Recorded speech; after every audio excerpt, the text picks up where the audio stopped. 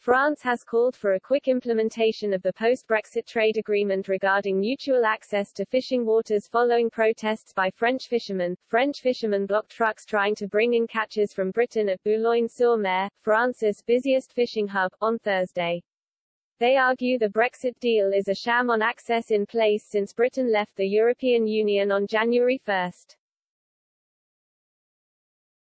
France claims the Department for Environment, Food and Rural Affairs (DEFRA) granted licenses to only 22 of the 120 French boats seeking permission to fish between 6 and 12 nautical miles from the British coast.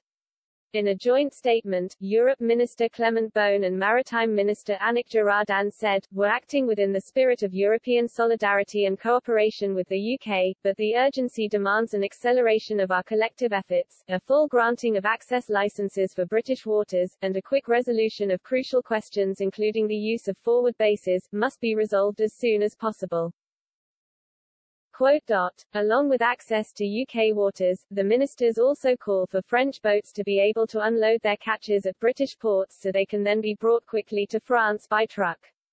Olivier Lepreter, head of the Boulogne Regional Fishing Committee, said in response to the French minister's statement, "It's not enough to have a nice letter, we need action.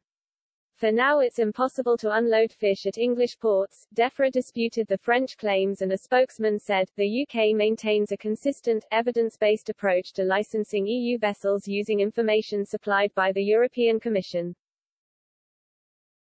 We do not recognize the figures that have been shared by the French fishing industry and consider this reaction to be unjustified. Our concerns regarding the protest action have been raised directly with the French authorities." In response to the protests, Brussels last night said it had approved an £87 million deal in French aid for the country's fisheries sector hit by Britain's withdrawal from the bloc.